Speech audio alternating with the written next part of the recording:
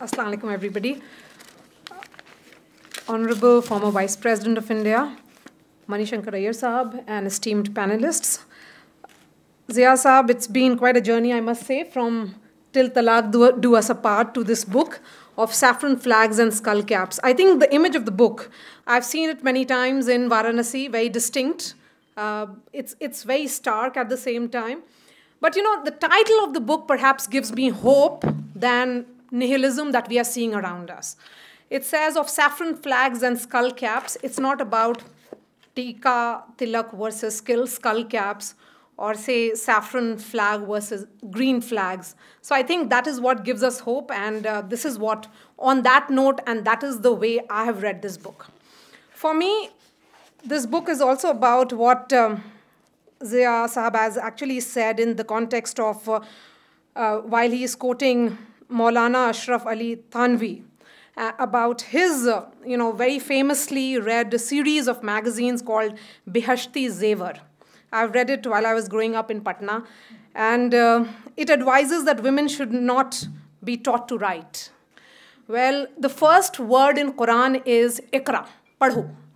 And while I was growing up, I was told by my father, who was a lawyer and a politician as well. So he used to say कि तुमको मतलब basically उस कुरान में जब word है इकरा उसका मतलब है कि पढ़ो आपको अगर चीन भी जाना पड़े क्योंकि उस ज़माने में चीन का significance was that you're very very far, it's very very far.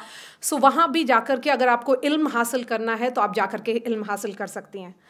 And it's coming on a day, this debate or this entire conversation is coming on a day that All India Muslim Personal Law Board has just said that they are thinking of having Sharia courts. I'm debating that on my show tonight, and the more I read this book, the more I understand that how it is important for people like Zia to talk about what Quran says about women and their rights, about their understanding of what the first Muslim woman was, what Prophet's wives were about, and what they believed in, and what is being depicted as an understanding of Islam and Quran, which is completely in contrast to what Quran believes in. So why is it important that we are debating the othering of a Muslim? Why is it that the Muslim community again and again, particularly those who are believed to be custodians of Islam, such as All India Muslim Personal Law Board, who has taken it on itself that they would appear as one, talking about Sharia courts today? When we say that othering of Muslim, I'm just thinking about it again and again, how much of that the Muslim community itself has contributed into. The reason why I'm saying so, and again, I am completely opposed to the idea of being nihilistic. Again, I'll go to the title of the book, which gives me hope more than going away from that, the entire depiction of identity being about tilak or skull cap. It's not about that, or burqa. It's not about that anymore. I think it's about also understanding that how ground is also shifting away. When 18% Muslims of Uttar Pradesh, for example, which, are declared, that community is declared unwinnable. When 30% Muslims who form a very important part of the discourse in Assam do not matter. When a significant percentage of Muslims do not matter in every state, where they can make a difference, particularly with their voices and their opinion, then it is about the community also to think within. And that's what I am saying, and that's the way I look at this book.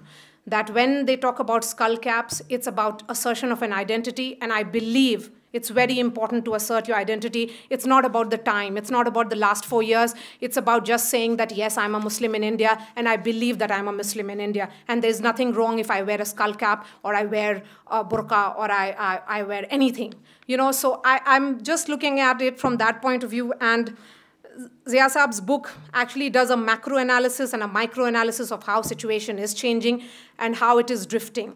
So when he talks about akhlaq, he says that, 52-year-old akhlaq, father of an Indian Air Force personnel, is suspected of killing a calf and storing beef in his fridge at his residence in Dadri.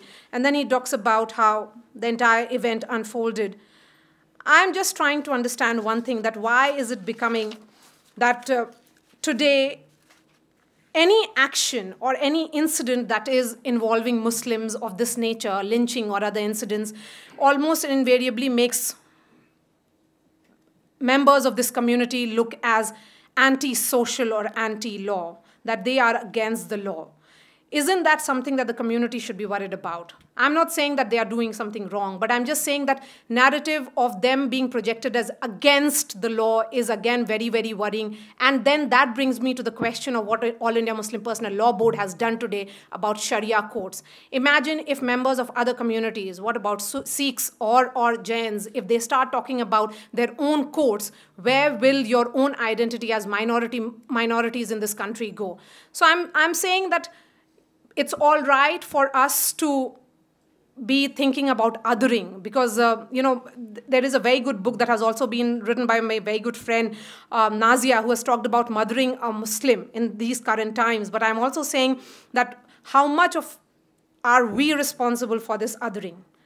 And that's why I'm summing it up by just saying that this title of the book gives me a lot of hope. It's not about Tilak versus skull cap. It's about one color of the flag and not versus the other. So it's about identity. At the same time, it gives us hope.